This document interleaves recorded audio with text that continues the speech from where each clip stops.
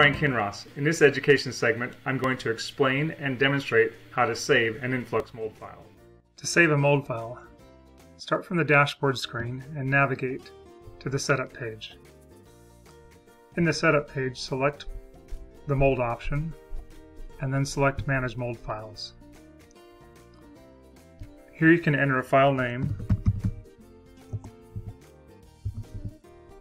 and after entering the name, select Enter. Then select Save. The mold file will now be saved to the C drive of your iMFLUX system.